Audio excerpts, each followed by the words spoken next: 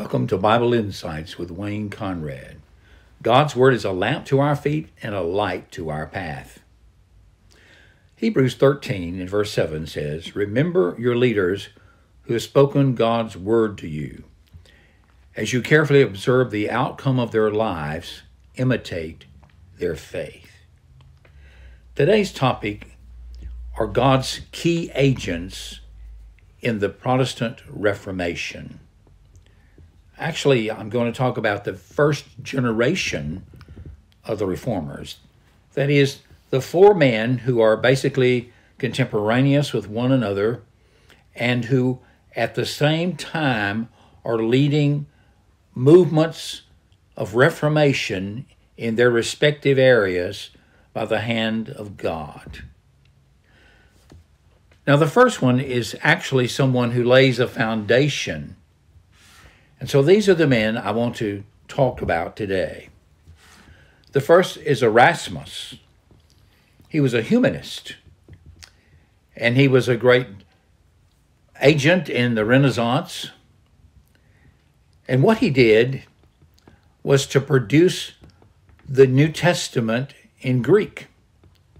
You see, up until this time, the people had been using the New Testament in Latin, the Vulgate.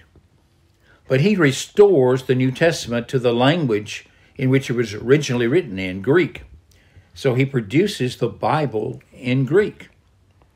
And it's the study of this Greek New Testament that greatly impacts the first three-generation reformers. In fact, they encounter the redeeming, saving God through the reading of this text of Scripture.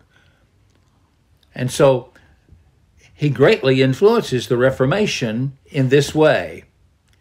Now, the truth of the matter is that Erasmus never became a Protestant reformer. He never joined officially into the Protestant movement. In fact, as time went along, there was a break between him and Luther, and it's demonstrated in the respective writings that they had. Erasmus wrote on free will, and Luther responded to the bondage of the will. But the Bible that Erasmus printed in Greek resulted in the translation of the Scriptures into the German language by Luther and to the English language by Tyndale. Now later, this will also be used in the translation into other languages. But these are the first two in the big first wave of the Reformation. You see, Erasmus wanted the church to be reformed, but he wanted to be reformed ethically and morally. He wanted to clean up the corruption, but he didn't want to really touch the liturgy or the doctrine of the church. So he remained a Roman Catholic. He did not join in with the Protestant movement directly. And yet his role is inestimable in laying the groundwork for the Protestant Reformation.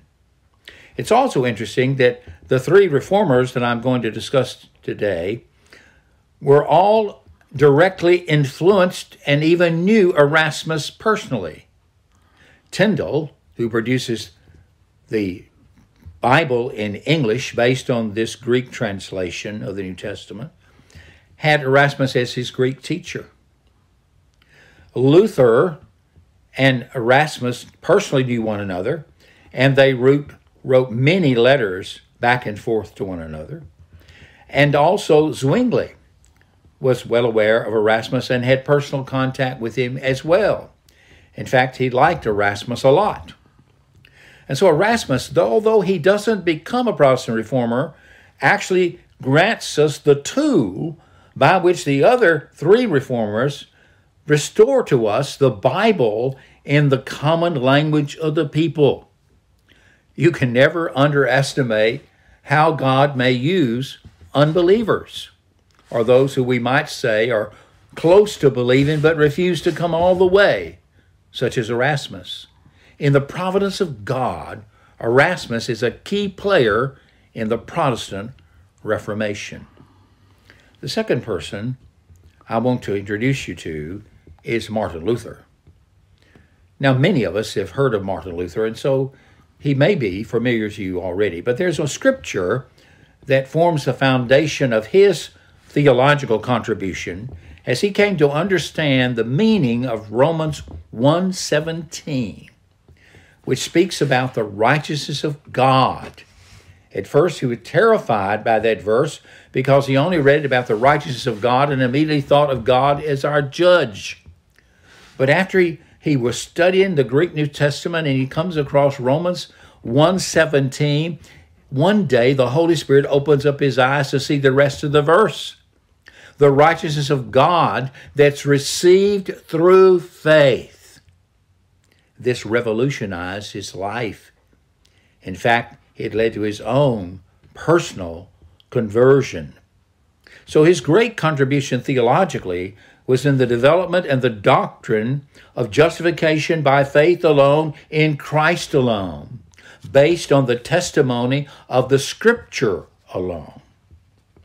So he took the Greek New Testament produced by Erasmus and he translated it into German. This was why he was in hiding in the castle after the trial at Worms. There for 6 months, he translates the New Testament from the Greek into the German language. And in so doing, he restores the Bible to the German people. He also greatly influences modern German language. He had great contribution to make to the society as well as to theology. He also impacts the worship of the church in Reformation. He did this by the production of hymns that he wrote in the language of the people. So he wrote hymns in German. He utilized hymns that teaches the great doctrines that he was uncovering in the Scripture. And so when you read those hymns, many of them are based on paraphrases of the Psalms. You receive the doctrine of the Protestant Reformation, of salvation, for instance, by grace, through Christ alone, received by faith alone, based on the Scriptures. One such hymn is "Salvation unto us has come." So Luther uses hymns in great theological content, given in singable tunes, and they had great effectiveness in spreading the evangelical faith. Another innovation that he did was to take the basic teachings such as the Apostles' Creed and the Lord's Prayer and the Ten Commandments and produce simple catechisms for the instruction in the faith. He produced ones for the younger ones, and he produced ones for those more mature. The larger catechism and shorter catechisms of Luther. They had great influence in spreading the faith. And these become models for other reformers down the line, who also produced catechisms, and many also contributed to hymnody. The third man that I want to introduce you to is Ulrich Zwingli in Switzerland. And he began the Reformation there on January 1st, 1519.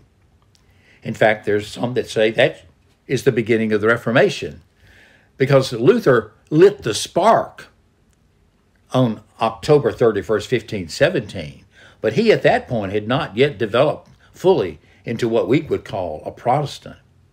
At that time, he was still very much a Catholic who wanted to clean up the indulgence activity of the church. And he had began to approach an understanding of the gospel. And he knew that the treasure of the gospel was there, but it was later that he fully embraced it. And so there's that dispute. Should we celebrate October 31st, 1517 or January 1st, 1519? But he began a Reformation by a radical approach to preaching. From his own study of the New Testament, he became convinced that the people needed systematic instruction in the text of Scripture. And so his major contribution to Christian worship was to restore preaching as the central act in the public worship of the gathered people of God.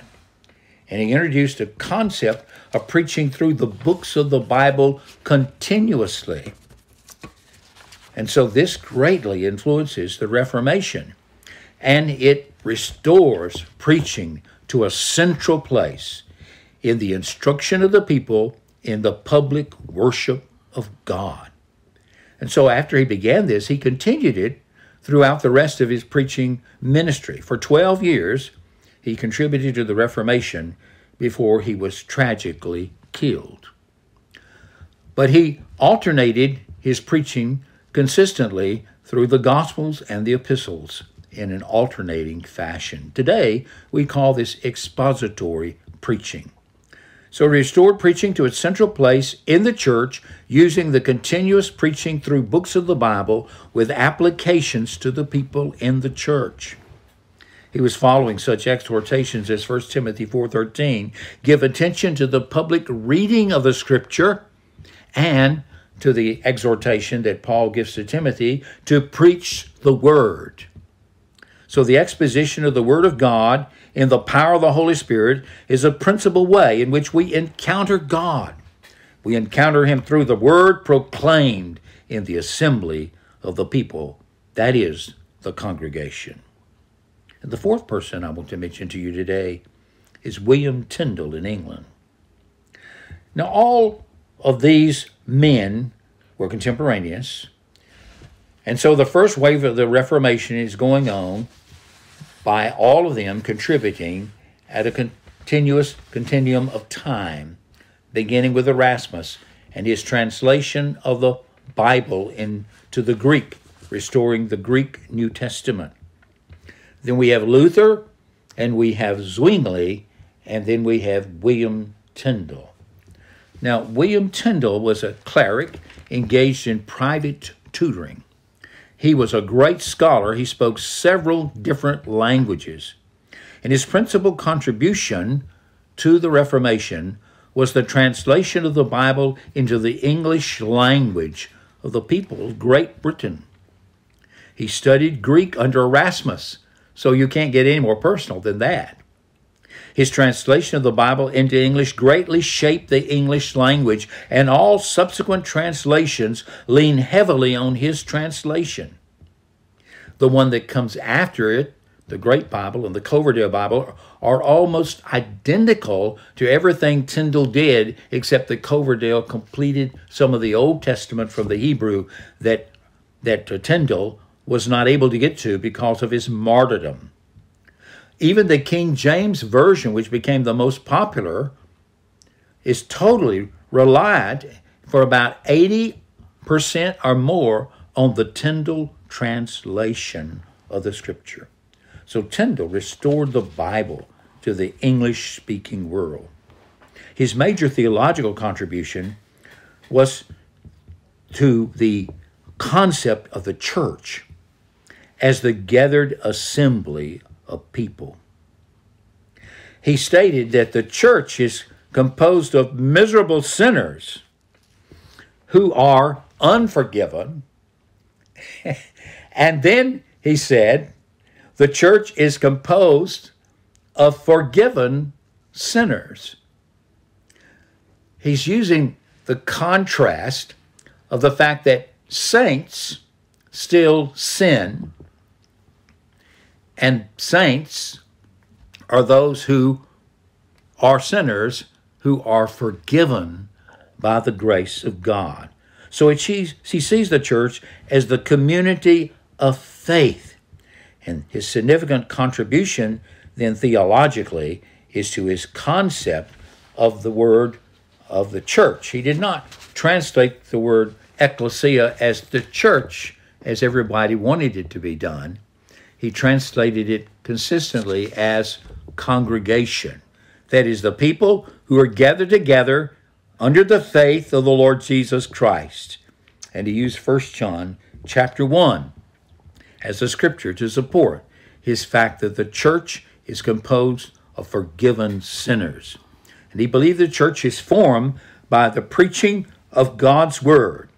And his proof for this attribute of the church, he quotes and looks to Romans 1:14, which says, how can they call on him in whom they have not believed? And how can they believe without hearing about him? And how can they hear without a preacher? How can they hear without someone preaching to them?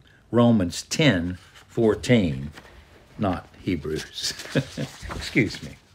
So here we have these men. They're key figures in the Reformation of the 16th century, and all of them were principally engaged in this work in the 1520s and beyond. We owe a great debt to these great men of the faith.